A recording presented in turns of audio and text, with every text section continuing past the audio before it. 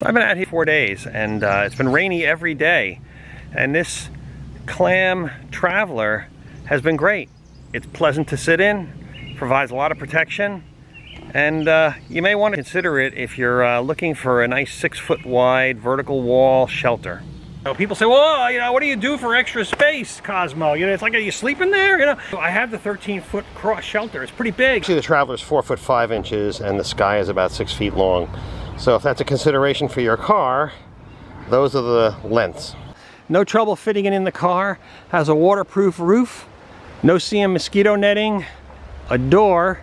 There's no zip open windows. The Sky has zip open windows. Carpet doesn't come with it. That's one of my polyethylene carpets, which are great.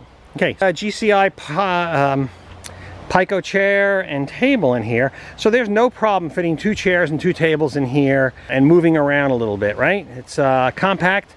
I put in a Lucy light for evening. A word in the Lucy light, you know, they're nice, but they don't have a removable battery. I don't trust lights that I can't change the batteries in, so this is kind of an add-on. I'll put it out in the sun. It seems okay. These are my shower hooks. I highly recommend these in camp, or when you're going to go shower, you want to hang up your stuff. There's never any hooks in those campground bathrooms. You hook this on anything and hang your shower bag, your towel, your clothing. Just bring 5 or 6 of them in there with you, you're all set. Look, the shelter has these struts. They're all built in, right? You can see plenty of videos about how this thing sets up. But these are Velcroed in. You can replace them, okay? The construction is quite good. It sets up in under 1 minute, which is nice. Now, it also has these flaps on the bottom, which I really didn't deploy. Those are to shed wind, but I know from winter camping and beach camping, if you were, say, down at Assateague Island on a windy beach, you would pile sand up on this, on those flaps, and that would help it prevent sand from getting under there, from wind getting under the bottom and going into the tent. So there's some pretty good designs here that you're not going to get on a four-legged pavilion. You know, this is fairly lightweight. I mean, the structure's built in, but they're really relying on these anchor points when you need them to hold this thing together and keep it up in wind, heavy wind. I've seen easy ups that are good in the wind, but boy, they are like 100 pounds.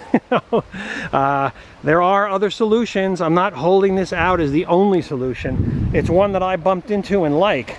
And I think the Traveler is a pretty nice shelter for 1 or 2 people. So if you want one, get it now, because this stuff is made in China, and after 3 weeks they stopped making it and they changed the model. This one is the Traveler. This is the CLAM Traveler. Probably end up using this more than the Sky. The brown shelters all take the same size walls, so I can use the walls from my Sky shelter on this Traveler shelter. It seems pretty obvious to me that all these shelters, the Gazelle, there's a couple of no-name ones, are all coming out of China from maybe one source, is what it looks like to me. On close examination, they look more similar than different. Minor tweaks here and there. CLAM, I just happen to like their product. It's a good idea to make sure all your interior space is usable. I can stand up in here, no problem, right? I put several people standing in here. You know, it's 6 feet wide, 6 by 6. That's 36 square feet on the floor, but it's 36 square feet in the ceiling too. Not so with this Coleman monstrosity I bought, which was like an A-frame thing, 10 feet on the floor and maybe 4 or 5 feet in the top, and you got to stand catty corner. You feel like you're in a prison because the walls are coming up against your face. It ruined my life. I had to get rid of it. I gave it to somebody I didn't like, you know? So stick with something that has usable space. I find it to be a nice, pleasant experience in here. Not much lacking.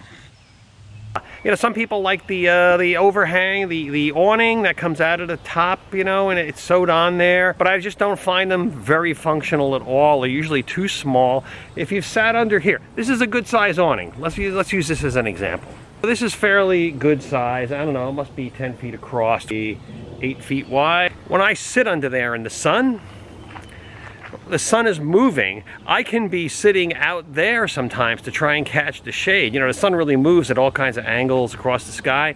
So if you have some little awning sewed onto a tent, it's really not going to be too practical in a lot of cases. You know, the concept is nice, the psychology is great, right? It convinces you to buy it. But my experience, yours may be different. They may be really valuable and useful to you, but for me, they don't offer much protection against anything. If the rain is falling at any angle whatsoever, you're going to get wet under some little sewn-on awning. If it's windy, you know, with 2 poles and 2 ropes, or even 4 ropes, they're really going to be stressed out. Not to mention the A-frame bug room you've got is going to be stressed to heck when the wind starts blowing. They just don't hold up. They can't even come close to this thing because this thing has this X structure here, which are fiberglass poles reinforcing it. This shelter, you know, over 20 miles an hour, 22 miles an hour I clocked it with a wind meter. That roof right there has to come off of it, and I have to just...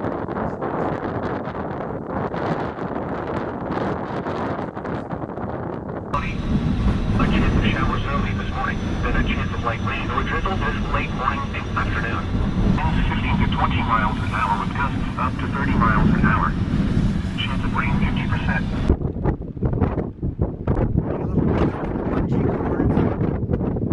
These tent stakes are about 9 3/4 inches long.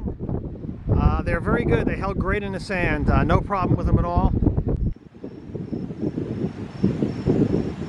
I took down the rendezvous tarp. I just took down the poles. There's some chairs under there. It's just being buffeted in the wind. I'm not using it. When I'm going to use it, I'll put it back up again.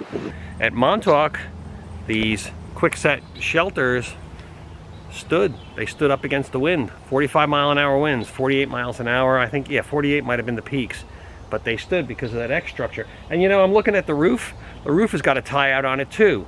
I'm beginning to think that if it's really windy, you lash a rope up there and tie that towards the direction the wind's coming from, and it will help stabilize the top part of it. That remains to be proven. That's assessed. You know, I can't see any other reason why you'd put a loop on top of there. These are lash points. I can see no other reason why you would do that. But again, I saw them in action, and they held up pretty good. It's better than almost all the other shelters I saw. A lot of choices out there. I'm just telling you what to look for and keep in mind. The choice is ultimately yours. It's probably pretty important that I show a lot of different fast cut angles. Evidently that is what people want to see in every sentence, to change your angle. Otherwise, your message might not matter, because these angles hold your attention, and it doesn't matter what I'm saying as long as I've got your eyeball. The other thing is, I better build some intimacy with my audience. It's good to remember, an ounce of image is worth a pound of performance.